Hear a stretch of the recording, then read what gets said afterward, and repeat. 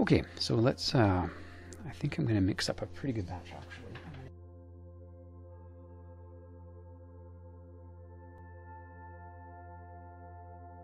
Now that's, this is Tamiya, so I really have to thin this down.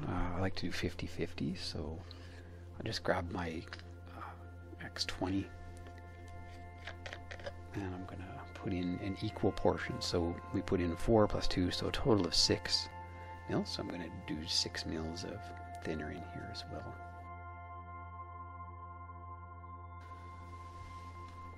This is to make it work in a paintbrush. Otherwise you'll be fighting it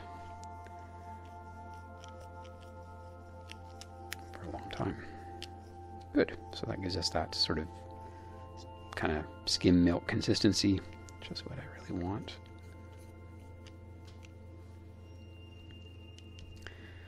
Excellent. So that's ready for the airbrush, and we'll head into the paint booth. Hey guys, so just wanted to let you know, well, just a little update actually. So made a couple of, there was a couple of spots where it wasn't perfect, and so you can see I did get out the putty and added just the ever so slight amount there, and just sanding it down now. Started with 1000, I'm at 1500 now, and just getting it so it's going to be smoothed out, and that should eliminate the couple of little spots that I wasn't 100% happy with. I mean, I tend to be very, very picky on my paint jobs. Like the back end is perfect, and so are these seams, and that's how I kind of want everything to be. And so yeah, so I thought, and so since I'm doing this side, there was ever so slight in bright light. You could see just the smallest little bit here as well on this corner, so I did also just add a little bit there on both sides. This side wasn't so much, but it was just perceptible in the right lighting conditions. Yeah, so anyway, these are about to go into the, I'm just about to go back into the paint booth and reshoot those little areas. It's just not a big coat here at all, just focused in these areas. Maybe just a little bit of just blending around, and yeah, that should be it for this particular, hopefully that'll be it for this color, and then I can get this mask taken off and mask this and invert the get rid of invert the, well, actually not invert, I keep the masks on the back but add masks on the dark and so that I can shoot the light color, which is next up here. So yeah, that's it. Hi guys, so finished up the second coat of the sort of light gray on the sort of boom part of our D7. It turned out really great. I'm really happy with that coat, and yeah, just what I've been hoping for. So I thought I'd start taking off a little bit of tape.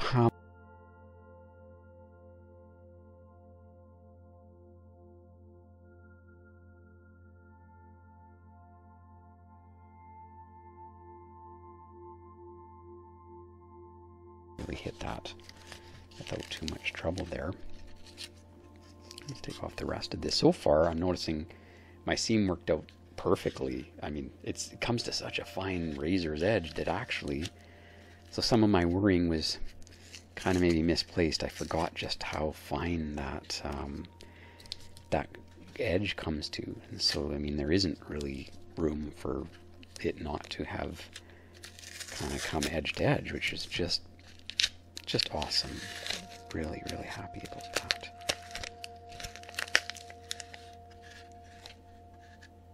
A little bit of my glue there.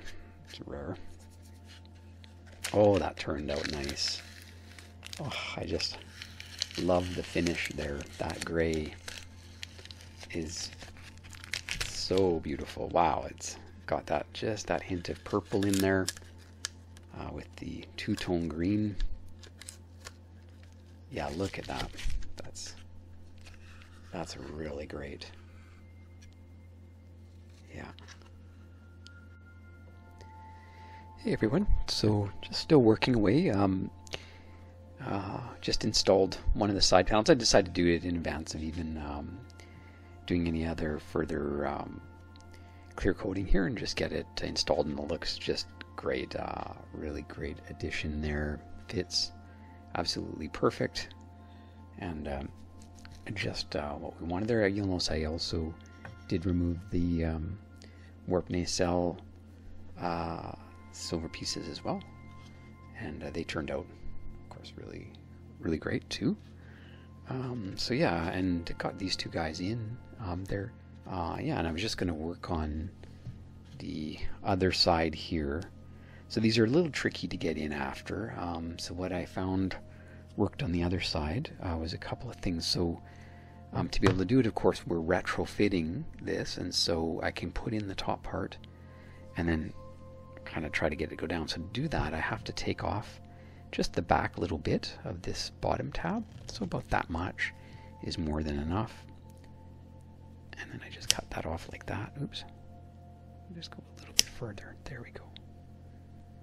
Yeah, so we can see that that's now just gives us that little bit of extra clearance so that it'll be able to kind of go down into there.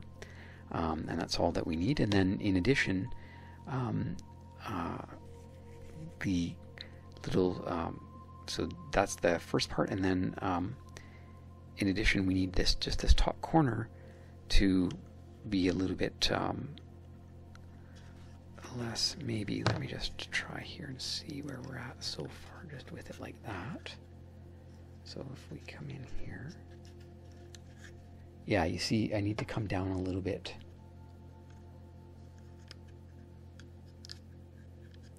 Might be able to do that just with it the way it is. Let me just try that here. Just see. No, I do need to go a little further up. You can see. So if I take off just this top corner, and I did the same thing on the other one. Just take off a little bit here, about that much. There we go. So now let's try that again here, and so it lets us just insert there so that we've got a little bit of slippage there. Yeah, and then that just goes down nicely, and then we can just slide it into place here now that it's down kind of into position. I like that. So that looks really nice. Again, perfect, really. So that's just a little trick there. If you are retro putting those in after, you just need to trim those slightly like that, and that should let you kind of pivot it in and then slide it in and have a kind of a perfect fit afterwards. So that's just a little update on some of the additional trim pieces going in, and it's starting to really take shape now.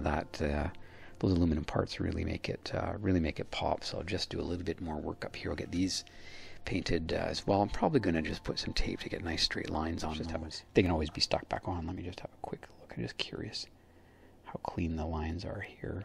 Yeah, that looks great. So you can see how just perfect those lines are. Actually, I'm not sure if you can see. Let's just zoom in there a little bit. So much nicer sort of result than the first go around, where it was very much didn't really look like that. Let's just have a look at this one too. Yeah, that looks great. So you can see those are really nice sharp lines now, and really what I was kind of looking for there. Going to put them back on for now, in case I end up wanting to redo anything here. It's possible that I may still come back to this possibly. So if that's the case, I just want to keep those on there for now. It doesn't hurt to do that. And the last one was this guy. This is the only one that was hand cut, but even that turned out pretty well. I'm pretty happy. That's going to be a hard line to do because it is just a manual one there, and then there is the silver plug, which I did remove, and that'll just go back on. That actually dominates that anyway, so I think that works out pretty well. Let me just put that there for a second. I just want to see if I can clean that ever so slightly along there.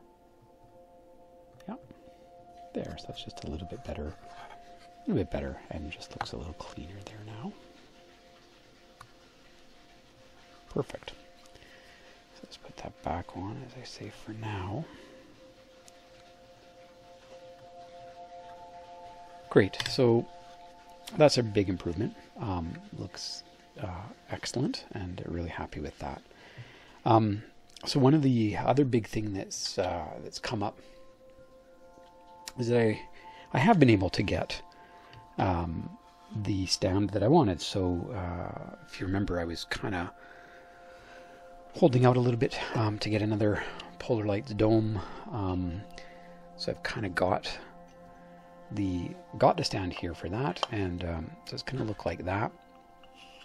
It's going to be painted black, just like my other 1:1000 Star Trek models, which is great. I just wanted it to be consistent, and so this will go. This is the piece that actually attaches onto this, and then this actually gives me a little pivot, so I'll be able to, you know, move it around and do the typical angle thing you're seeing. So what you can see here is that at the top, I need this to actually be the hole that's going to go down, that it's going to go down into. And so, as you can see, it's really just a matter of adding a hole here. And what I'm going to do, or what I'm thinking of doing at this point, is actually just drilling out the hole in the middle of these two.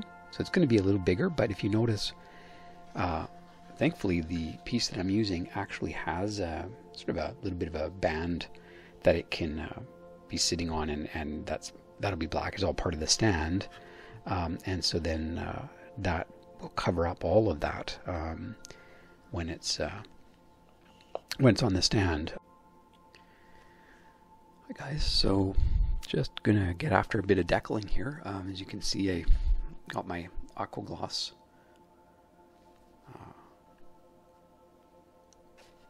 coat put down, and so it looks nice and shiny, and I don't know if you can, sometimes the focus goes a little odd there, but anyway, yeah, nice and shiny. So we'll get after getting bits will be, as I say, just coming along here.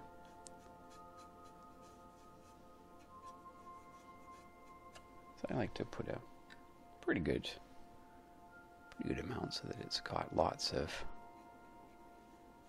fluid there to kind of as carrier prior to us getting the decal on there. Alright, and then normally I just use the same brush here to move the decal around. Just wait here. I'm just going to put a bit more water on this.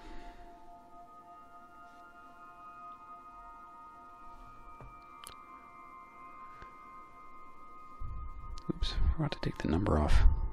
So we got to do that. They kind of disintegrate and can actually get into your decal, which is obviously not optimal.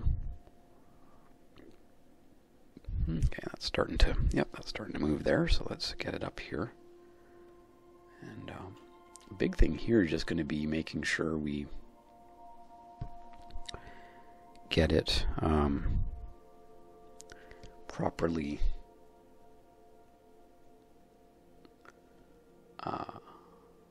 lined up.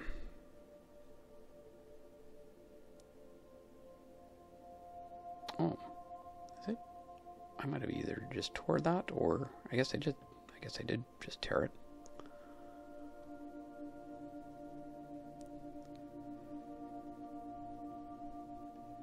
No big deal. That's just all carrier anyway, but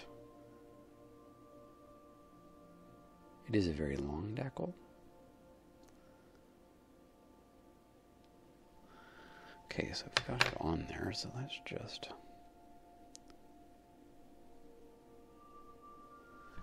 get a little more water here.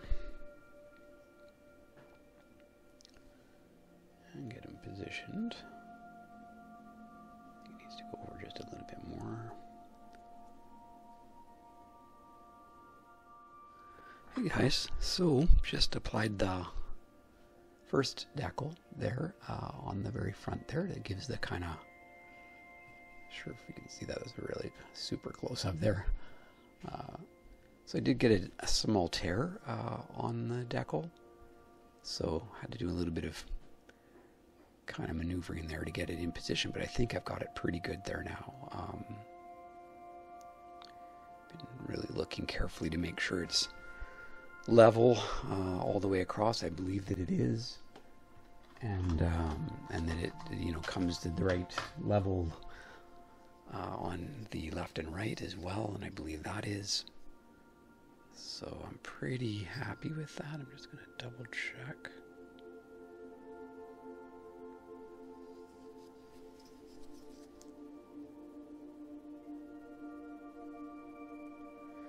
Yeah, it's pretty much perfect.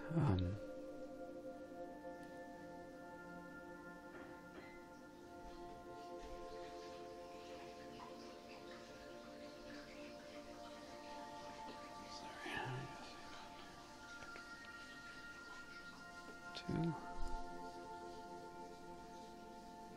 1, 2. Yeah, it's perfect. So, yeah, it's absolutely dead centered in there, which is what we want. Now, there's not, as it turns out, not a lot of, there's no, it's a small curvature, obviously, but no, nothing that needs to be conforming there. So I'm actually, might not even put any microsol on there. They're just not sure that there's much point on such a flat decal, and it just sat really, really nice. I don't see any any kind of silvering or anything underneath there. I've got all of the air out from underneath there.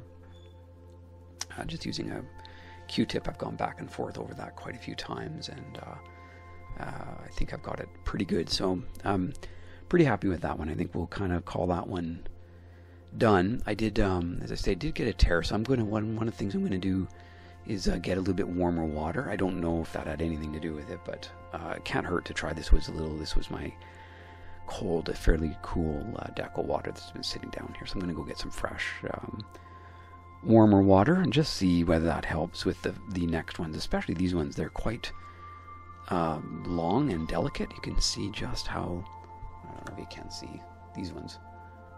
Very, very delicate, really slim carrier there. So I'm, after what I just went through with that front one, slightly nervous about them. So I'm going to see if I can get some other things working in my advantage, putting those number 3 and 2 on, and see if we can get a little smoother process this time. So, so this is the color that I'm thinking about using here. Is this in the Tamiya set C? There's a gunmetal color here that I have used, that I did use on the Enterprise, the 1000 Enterprise. So sort of the matching ship to this one on the nacelles. It isn't quite as clear in some pictures that of the, it does look like there could be a little bit of something going on there, especially kind of on the inside, just in this area. I don't believe there actually was, but I'm tempted to add just the teensiest little bit, this kind of thing,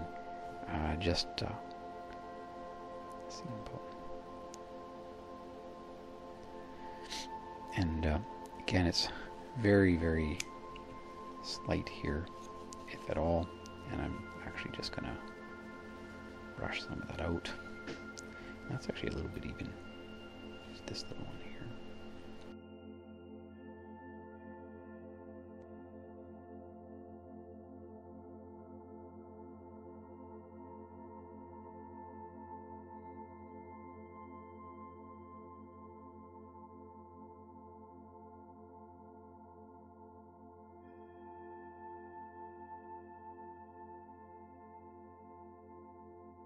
already.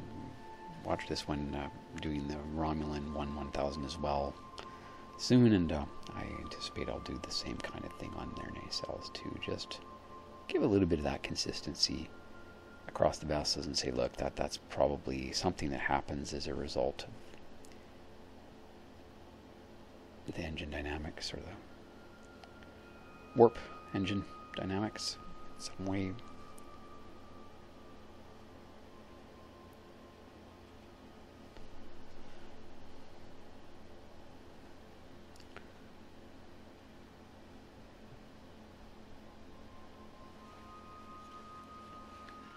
I got that right. Kind of want to have a matching amount here. Don't want to. I feel like I got a little bit more on that other side here. So.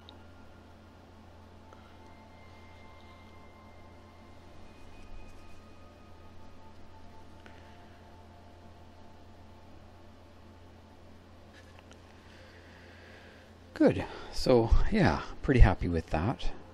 Extremely subtle. Nobody will ever know they're new. Hey guys, so just final look at my Klingon D7 Battlecruiser. It's currently on its stand. So that's why it's kind of sitting so high. I just wanted to show that as well.